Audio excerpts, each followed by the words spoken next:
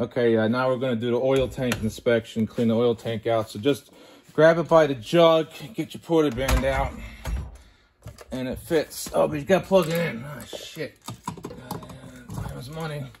The customer needs us right away.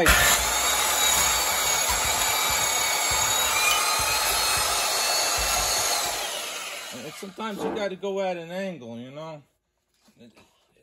There we go. Get that pesky oil cap out of there.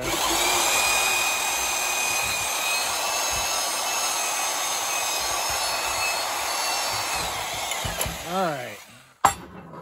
There we go. Now we can grab that and get the oil cap out because this is hard to get.